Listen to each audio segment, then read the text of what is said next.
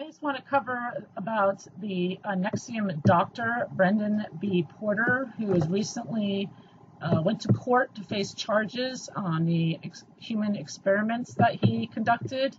I mean, not hearing about this too much in mainstream media, but I did find an article, which I'll put the link at the bottom of the page in the details. So Brendan Porter, doctor for the infamous NXIVM secret society, was accused of illegally conducting a slew of shocking, here he is,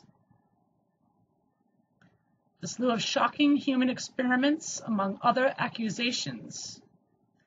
Porter, 44, being a member of NXIVM, with the leader Keith Renier, who's also facing charges of sex trafficking, forced labor. There's a 16-page report against this doctor, Brendan Porter, which I will also link in the description below. And they're still determining what charges he'll face or what the outcome will be. But okay, he is unethical experiments. They accused Porter of conducting illegally and highly perverse experiments. In one case, he conducted a, quote, Fright study in which he showed an actual video of the horrific and brutal murders and dismemberment of 4 women by machetes to subjects without their consent.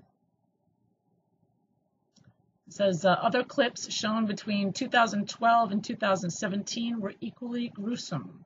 The report also describes another incident in which 50 to 60 children fell ill from a mysterious illness at a retreat hosted by NXIVM in August 2016. About 400 people attended the show at the Silver Bay YMCA recruitment office in New York. Many of the attendees and most of the children became ill with an undetermined infectious disease. The report noted, attendees allegedly suffered from, quote, flu-like symptoms, vomiting, and diarrhea.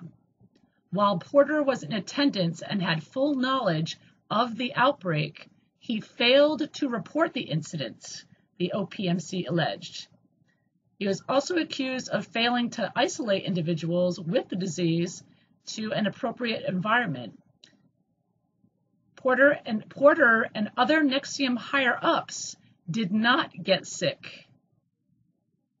So hundreds of people at this retreat got sick, but none of the upper NXIVM people got sick at a NXIVM retreat in upstate New York. And this was never reported to the Health Department.